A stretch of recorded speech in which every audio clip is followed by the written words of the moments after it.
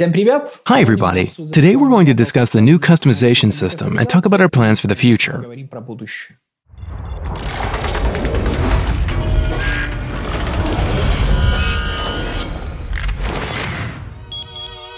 We'll start with the most sensitive issue, historical accuracy. Everyone has their own opinion regarding the non-historical customization elements. They are totally unacceptable for some, while for others, this is a chance to paint their tanks and personalize them the way they want. Он сам видит, дать этому танку какую-то персонализацию и сделать его под себя. The ability to view non-historical elements is disabled in the game client by default, but if you are willing to, the feature can be activated and you can enjoy a variety of customization options. It's obvious that historical and non-historical customization elements differ. First of all, they differ in contrast. You should remember that some historical customization elements, such as various camouflages, may look totally non-historical and cannot be real, but they were actually present in real history. You can't even imagine what World War II tankers were capable of when they wanted to make their tank appearance unique.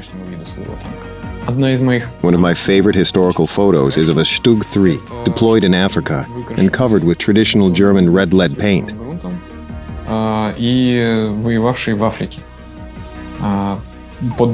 Sand and sun faded the paint so much that the tank became pink, like a little piggy.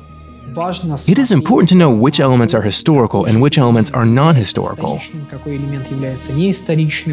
There's a special indicator that appears in the garage interface when you install any non-historical element. Some of you might notice that some historical customization elements, the ones that are truly and totally historical, are within the non-historical category. We are aware of this issue and will fix it as soon as possible. We are planning to increase the number of places that 2D and 3D customization elements can be added with each iteration. As for 2D customization elements, we are considering emblems and signs that can be edited, combined, and resized. Also, we're planning to use large emblems that you may apply to the entire tank or its individual parts. You will also be able to create numeric signs. After we listened to your feedback, we decided to introduce a per-battle lease system for the rented styles containing a set of camouflages. You pointed out that the rented styles consist of only camouflage, and it would be great to add some emblems and signs to them. We agree. That's a great idea. We'll do it. Thank you very much for your diligence. We're currently working on some improvements. Most of these improvements are related to the user interface.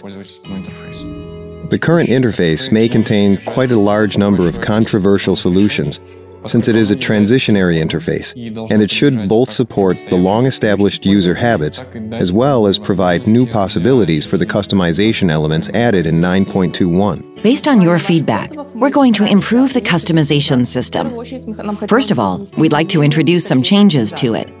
Rework the way you apply the customization elements, and simplify the process for applying all the seasonal ones to make it work in just a few clicks.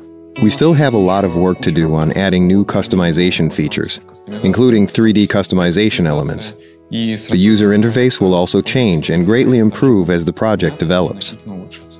Regarding future activities, we're planning to expand the customization system by adding new content, providing more possibilities to apply new customization elements for other tiers, and of course focusing on 3D customization elements.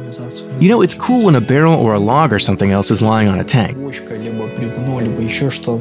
It looks cool, and I hope we can get this done as soon as possible.